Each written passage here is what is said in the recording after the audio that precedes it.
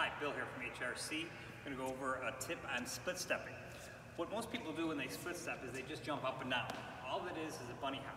When you split step, it's actually a transfer from your weight onto your toes so that you're going forward.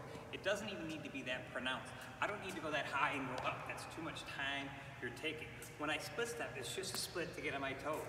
It's a quick reaction when I'm getting on my toes. You actually split step before the other person hits the ball. As soon as they hit the ball, I'm going to split step and I'm going to get myself ready so I can move in any direction. That's the main reason you're split stepping. So when I split step, I can actually go in any direction I can, and I can stop and I can move.